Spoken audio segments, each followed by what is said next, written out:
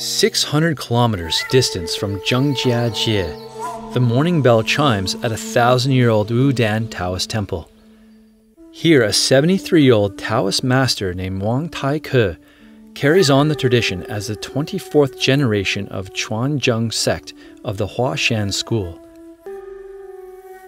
He is about to show us the relationship between traditional Chinese medicine and Taoism by processing the medicinal herb He Shou Wu.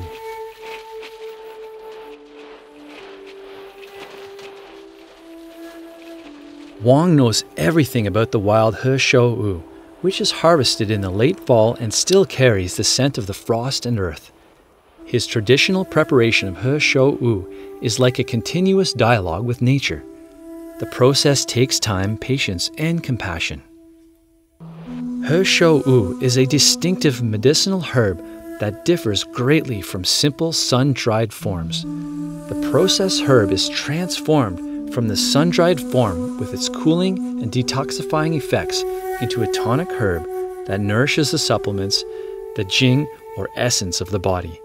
Also, notably, it can darken the hair and beard. This first batch of raw, sun-dried He Shou Wu has been soaked in yellow rice wine for 3 hours. The yellow rice wine acts as a catalyst to transform He Shou Wu from a simple herb into one with medicinal properties. In addition to the wine, black beans and black sesame are added. These key ingredients enhance the potency of the processed He Shou Wu.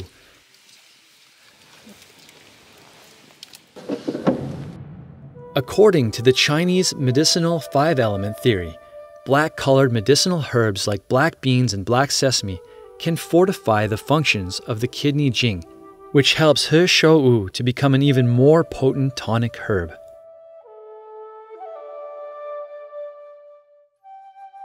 Wang Tai-ke is from a long line of Chinese medicine doctors. He has harvested wild herbs in the mountains since his father first took him when he was 13. From his father, he learned Chinese medicinal knowledge through on-the-job training hunting herbs in the mountains. These half-century of lessons have left a lasting impression on him. Now his son Wang Yangbing and many of his Taoist disciples are also following his path to learn and practice Chinese herbal medicine.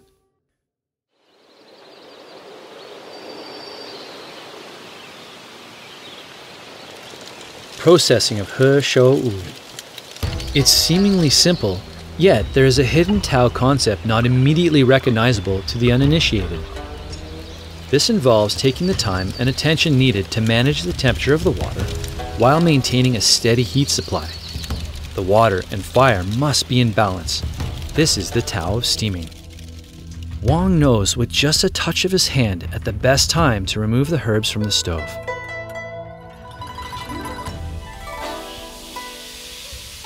The most common way these days to process He Shou Wu is a non-stop 18-hour machine steaming process. Traditional in his ways, Wang insists on choosing the old steaming methods which take longer but have more satisfying results. After one steaming, He Shou Wu is put under the sun to dry. After the herb is dried, it's put back on the stove for more steaming. This process is repeated 9 times for at least a month.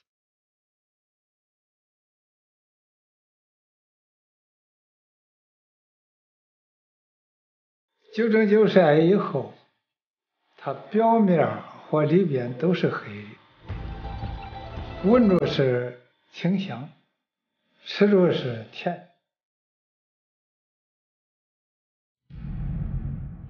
60 years of work, Wang has learned that life is a process of cultivating the mind, the body, and the spirit as one.